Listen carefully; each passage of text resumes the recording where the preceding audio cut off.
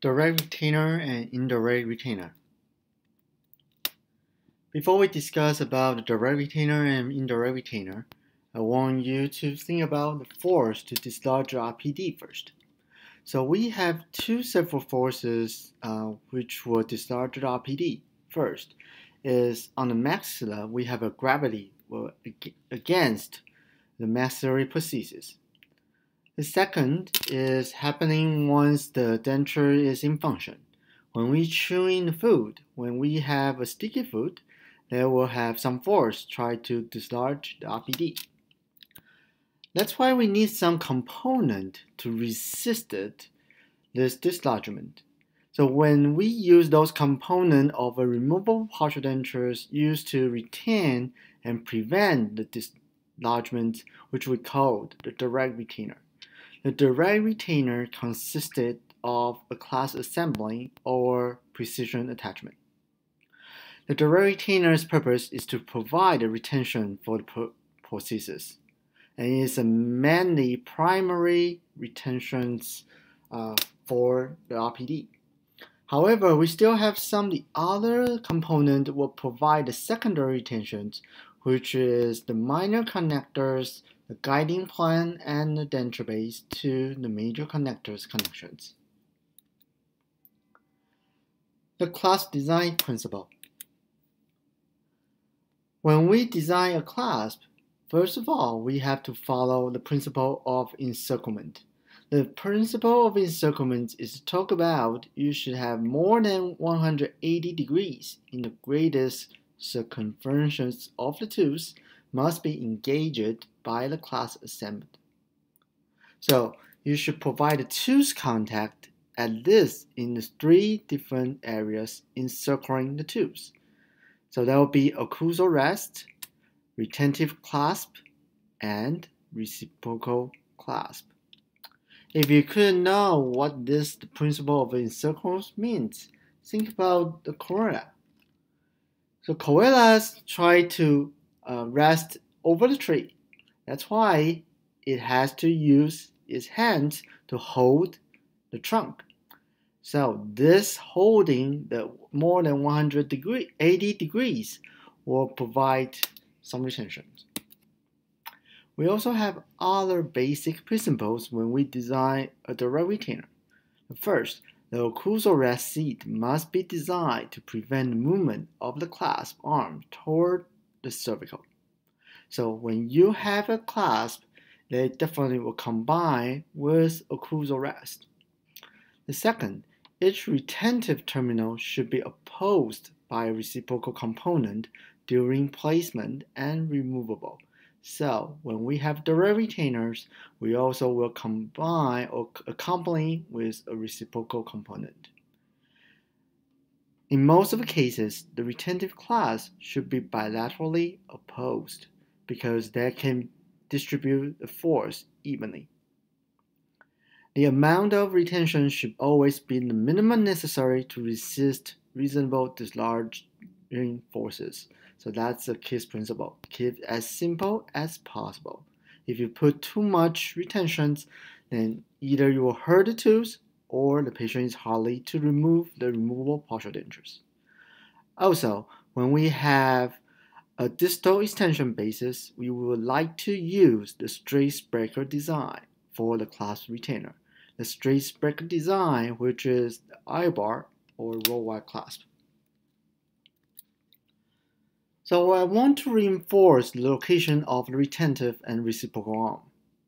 So when we design the retentive arm, we hope the terminal end of retentive arm could be placed in the gingival third of the crowns or of the tooth, because these locations permit beta resistance to horizontal and torquing forces. Also, we want the reciprocal elements of the clasp should be located at the junction of the gingiva and the middle third of the tooth. So why we need those specific locations? So let's think about that. First, let's talk about why we need the reciprocal arm. The reciprocal is mean the manners in which one part of a process is made to counter the effect created by the other component. The reciprocal arm should be in contact during the time of retainer arm deformations. So what it means? When we have a direct retainers, the direct retainer need to pass through the hive contour, so to engage into the undercut.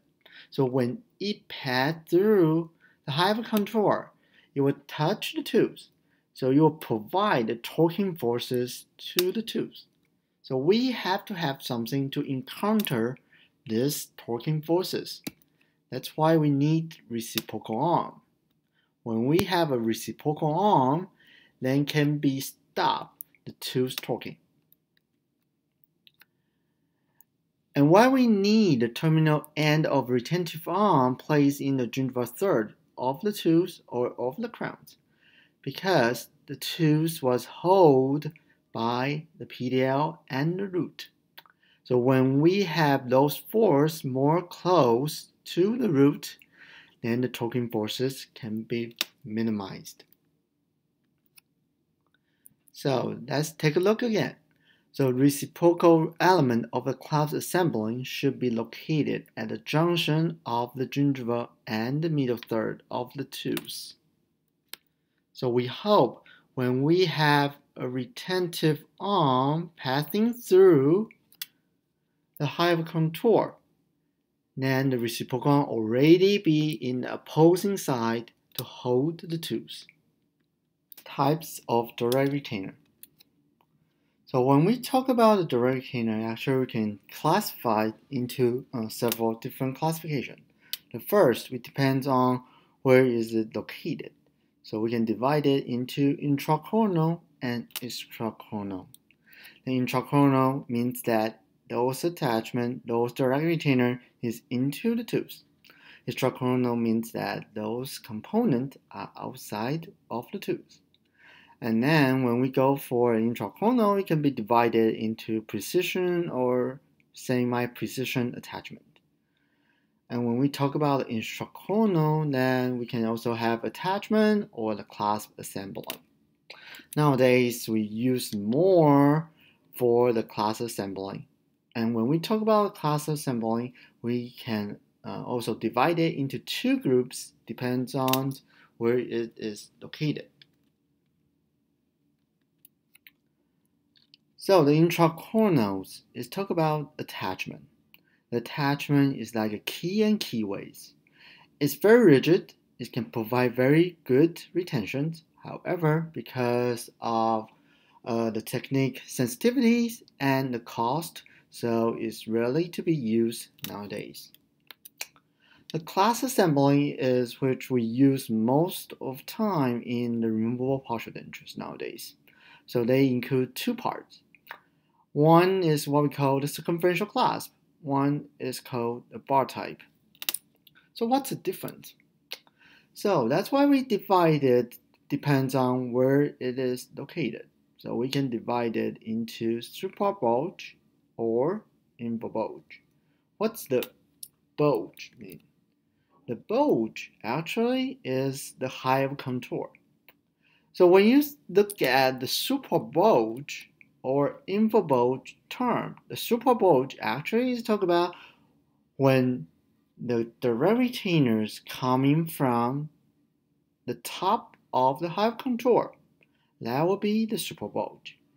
And when the direct retainer is coming under the hive contour, that's the infra bulge. So the circumferential clasp is the supra bulge design. The bar type is the infra bulge. So you can look at these pictures and take a look. I mark the hive contour, which is also the survey line by the yellow line.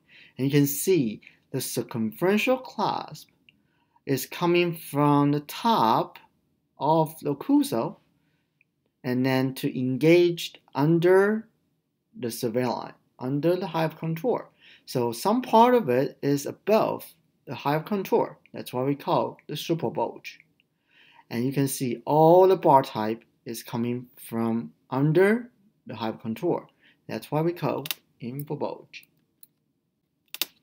So let's look through the detail of the class assembly. First of all, let's talk about the bar type. Remember in the SynLab, when we talk about the bar type, I said the bar type is used to be RPI systems. The R is the mesial-occlusal rest, which can provide the support. And also because we put on the rest seat on the mesial, so we also change the fulcrum locations, which provide a better torquing forces to the tubes. The P means that the distal proximal plate.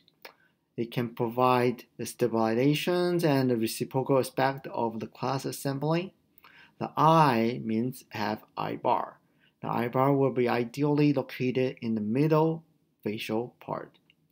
You also want to locate the I bar in the gingival third of the buccal surface of the abutment in the 0.01 inch undercut. The reason why we want the 0.01 inch undercut because this type of clasp is casting metal type. So you can see, remember what we talked earlier, the principle of encirclement, the RPI systems can provide a very good holdings to the tubes. Sometimes we are not able to have undercut in the middle buccal, so you may able to move that to the mesial buccals. However, we don't like it to be in the distal buccals, because when we have I bar near the distal buccals, they'll be very close to the distal proximal plate, which means that your principle of circlement will be affected.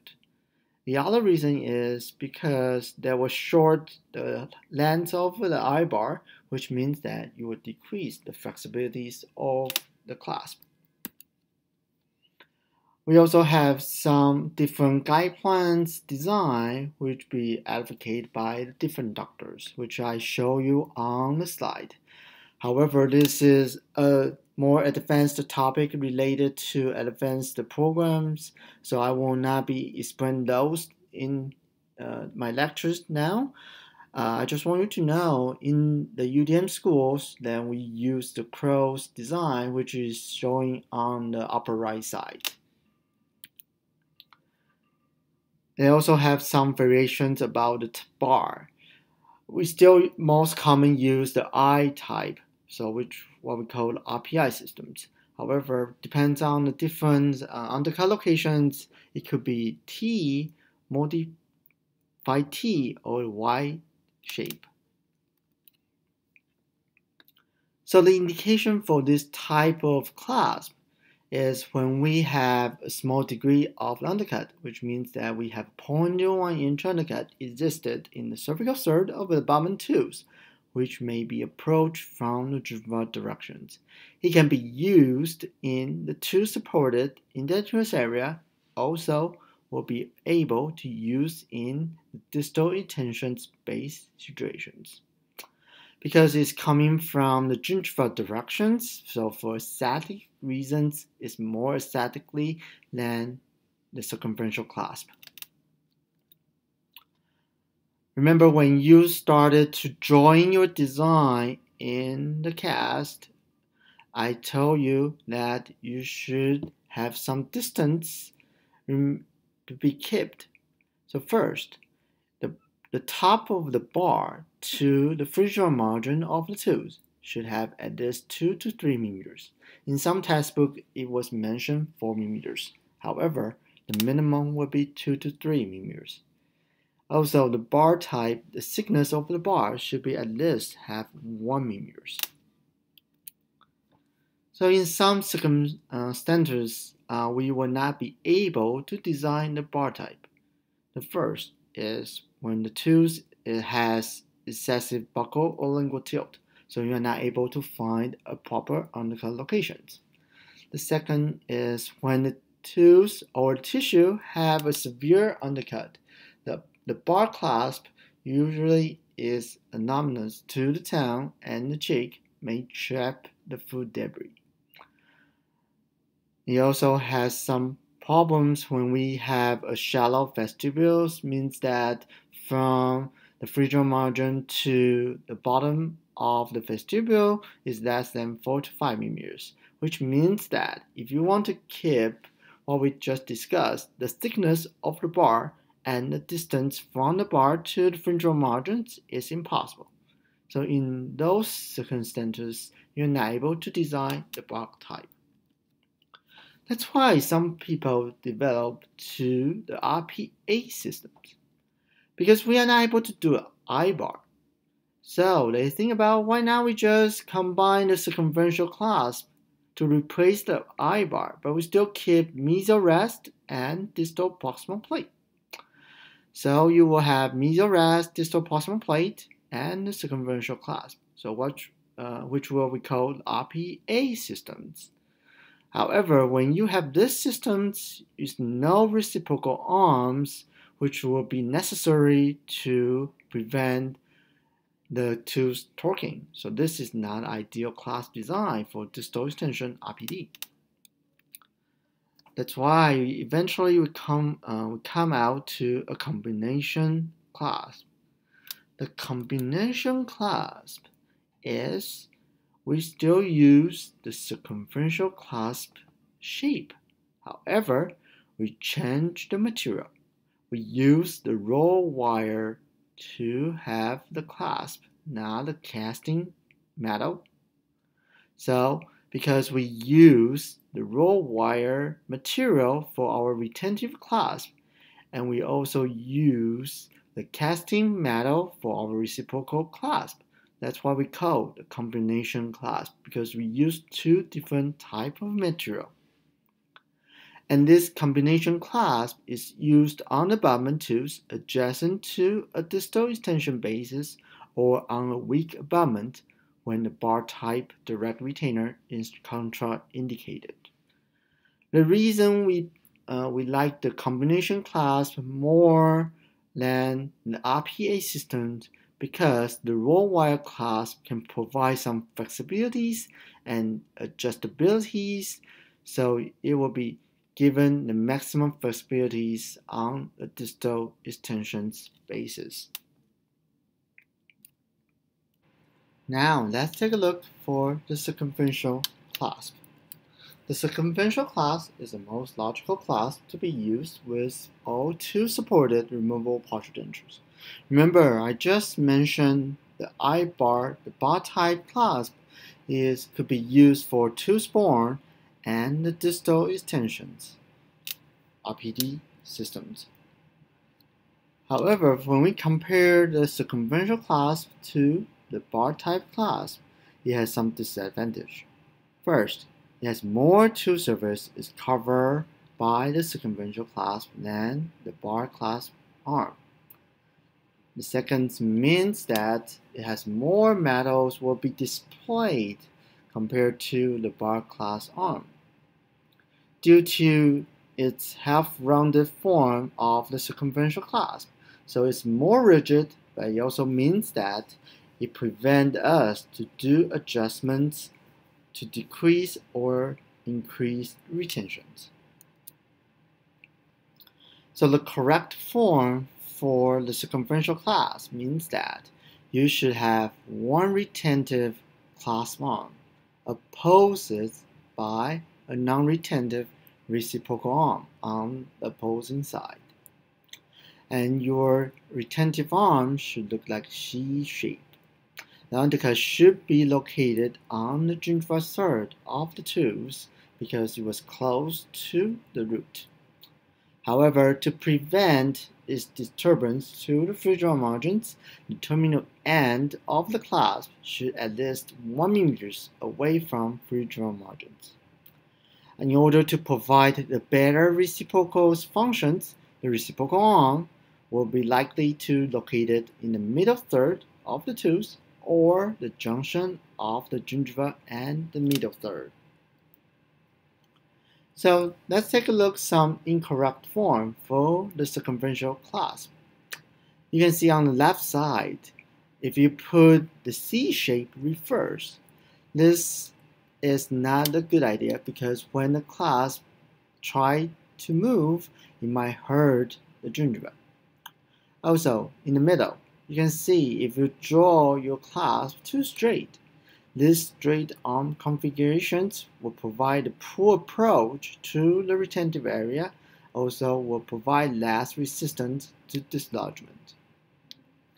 On the right, when we design a terminal portion of a retentive clasp, you should know it should be at least 1 mm away from frigid margin. If it's too close, you might cause the gingival recession. So remember when I talk about the I-bar, the bar type I said is an ideal design for distal extensions basis.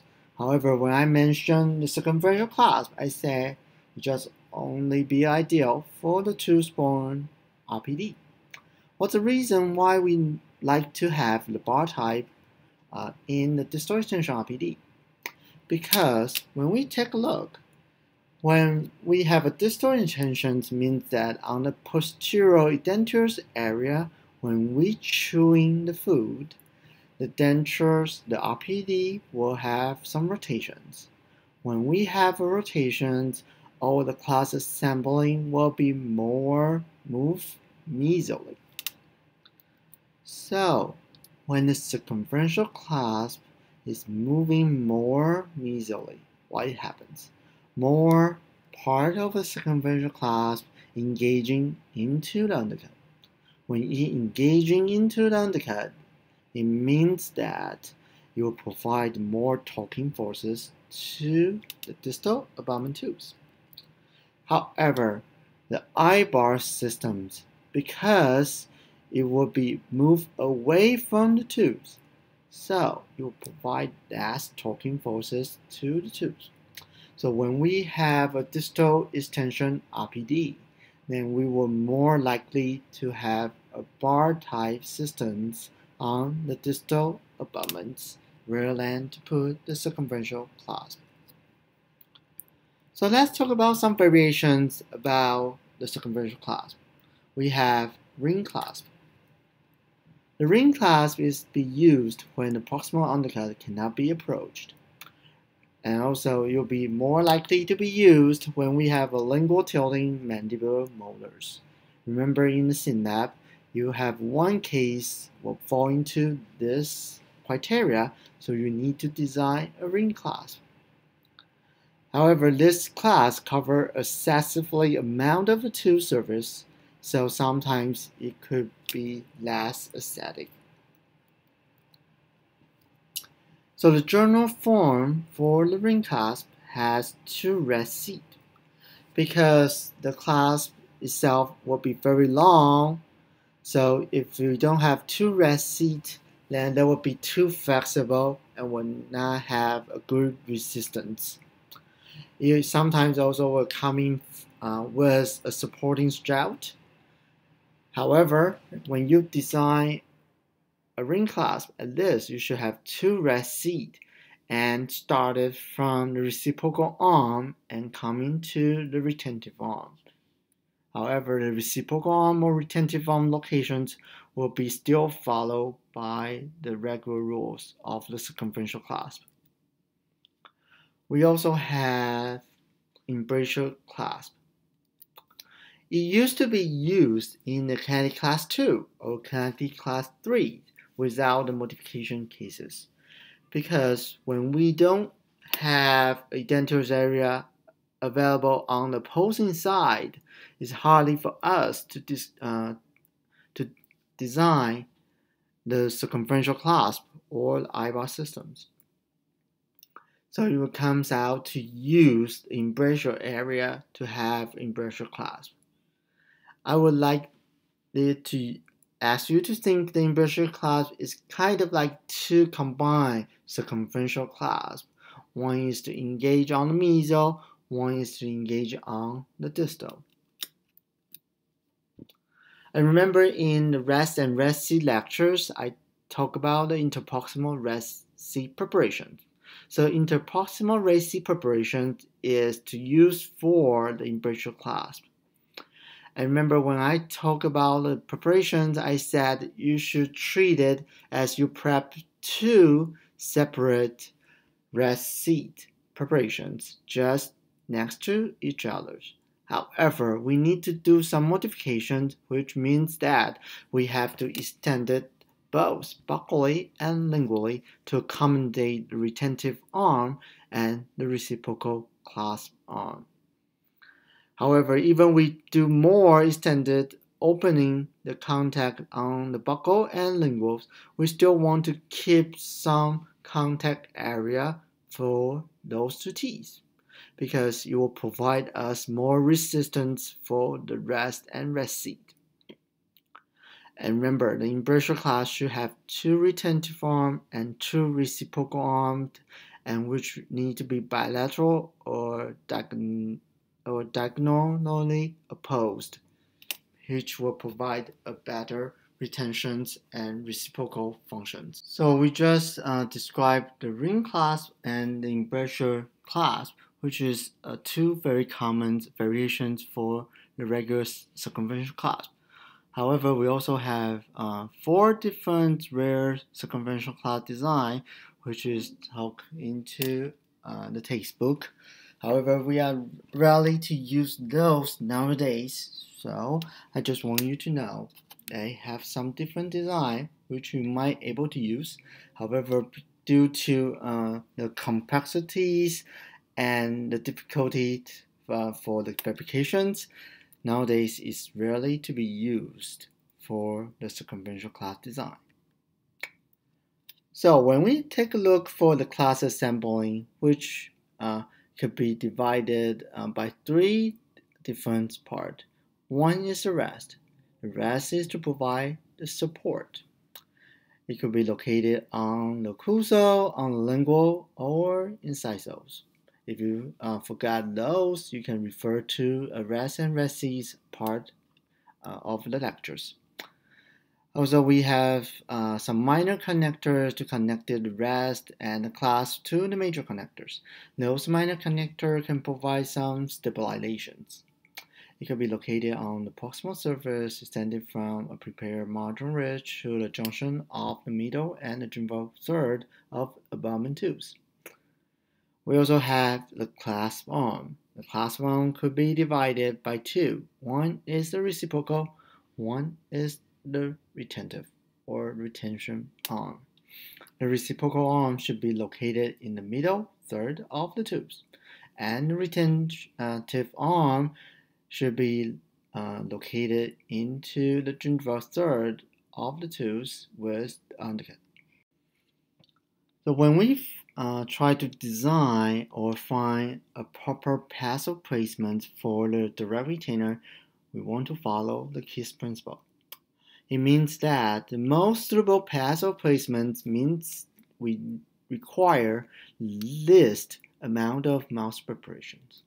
So ideally, you want to find a proper passive placement which you don't need to do the mouth or tooth preparations. That will be the most ideal of a passive placement. Also, those passive placement should prevent the huge tissue undercut, which may interfere with the placement of the RPD framework. Before we move into the indirect retainers part, I want to spend some time to explain the principle of retention. How can we get retentions for the clasp arm? So, how we get retentions? The clasp retentions is based on the resistance to deformation of the metal. So when we have a metal deformation, when the metal arm tries to pass through the hyper contour, then it will be stopped by the tubes. So those force provided by the tubes will cause the deformation of the metal arm.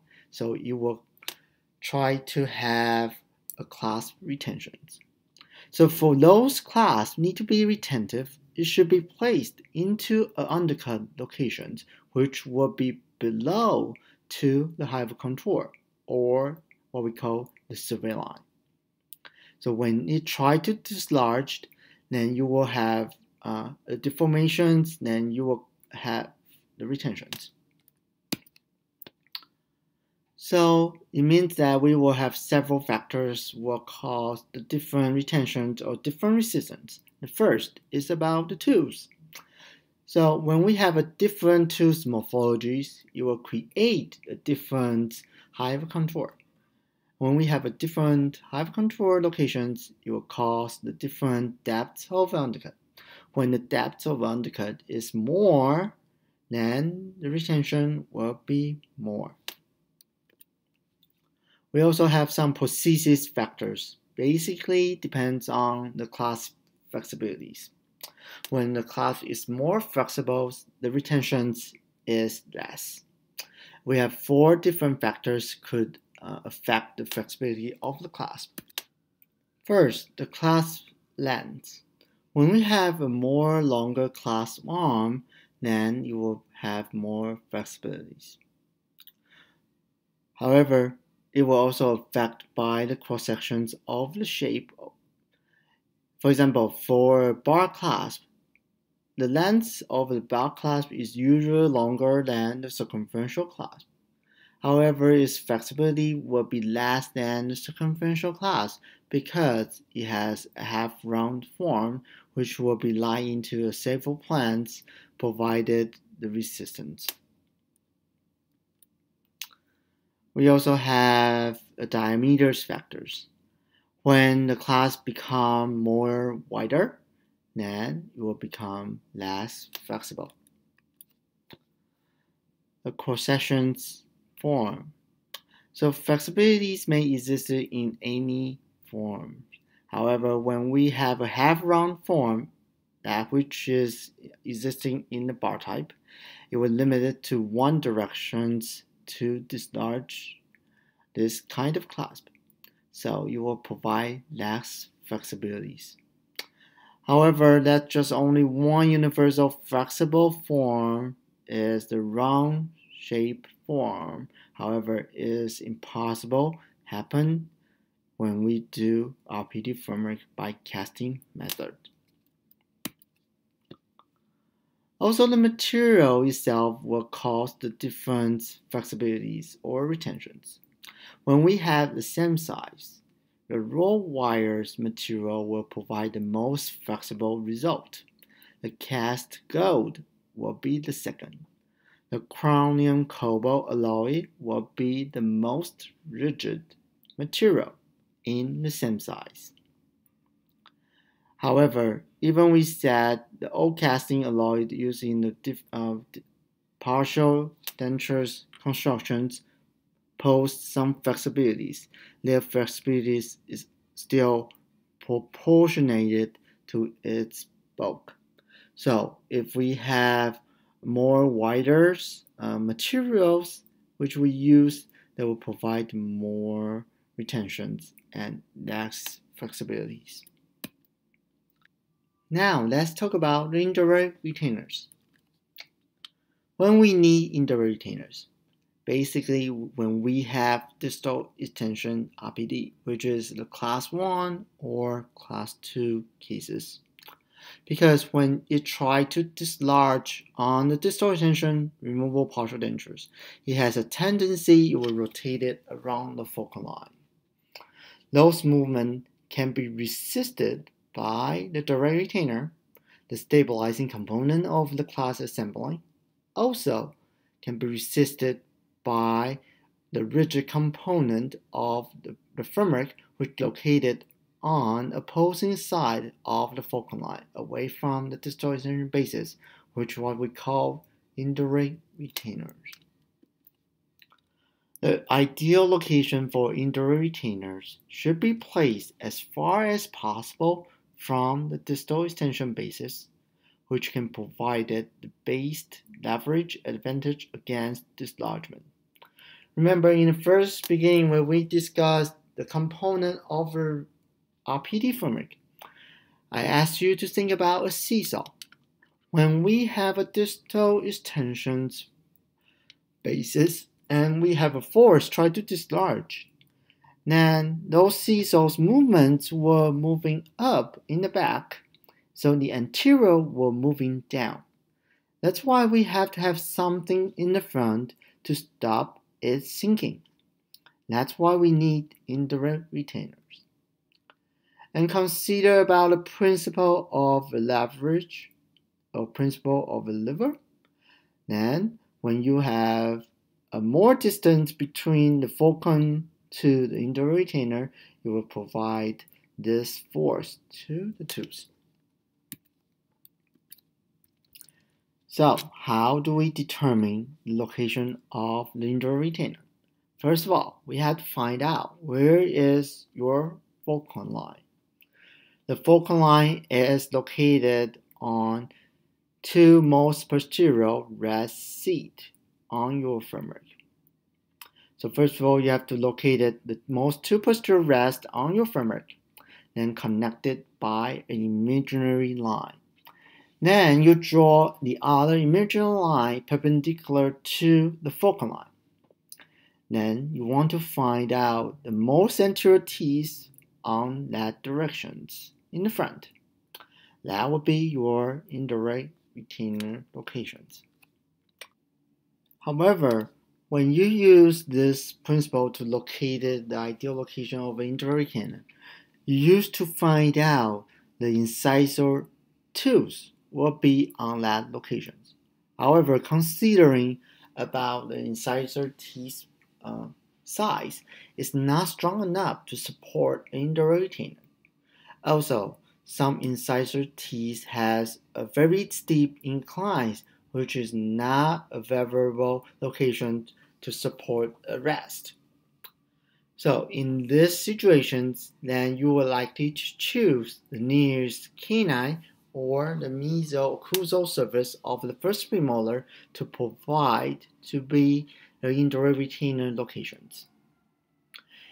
If you choose the canine or first premolars as your locations for the indirect retainer, ideally you would like to use two indirect retainer close to the fulcrum line because we are not choosing the ideal positions for the indirect retainers followed by the principal. So we already compromise in distance. So we try to use one more indirect retainers to compensate those compromised distance. So you just need to know if you have those circumstances, you will more likely to use the canine and premolar rather than the central or lateral incisors.